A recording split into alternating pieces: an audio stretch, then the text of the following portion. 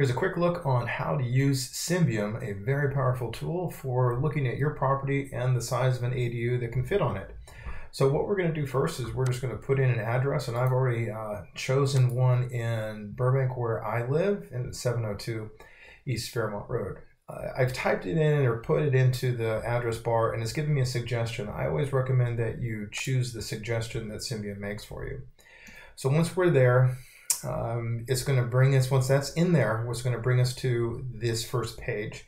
And there's a lot of information on the left-hand side. I'm just going to focus on the accessory dwelling unit button. And as we select that, it's going to take us into another page. You're going to be able to browse designs, get an ADU report, and sketch an ADU. So let's choose sketch an ADU so we can have a little bit of flexibility on deciding the square footage and how it's going to best fit onto the property. I always like to go down to the bottom right and select satellite so I can kind of get a little bit better of an idea of where the primary home is. We have a detached garage here, and we have a big space in between both those structures. On the left, you can see these toggle buttons. You can move them back and forth and it'll change the size of the square footage.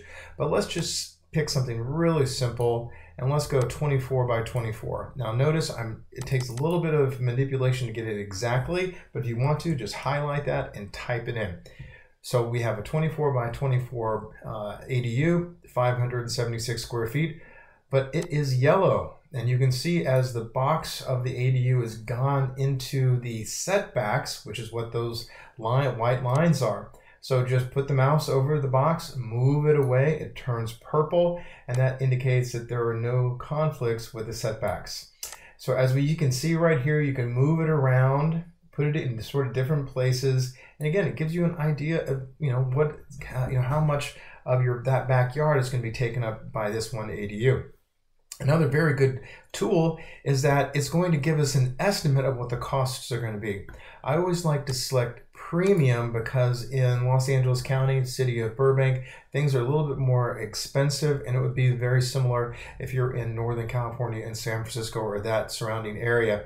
So right now we can see 576 square feet, it's 24 by 24. With the purple box, there were no conflicts or setbacks. It looks like this is pretty good to go, and we also have an idea of the price. And if you want, I recommend just scroll down a little bit further. You're going to be able to click on get an ADU report, and you'll be able to log into your information and get something really detailed, and it'll be very helpful.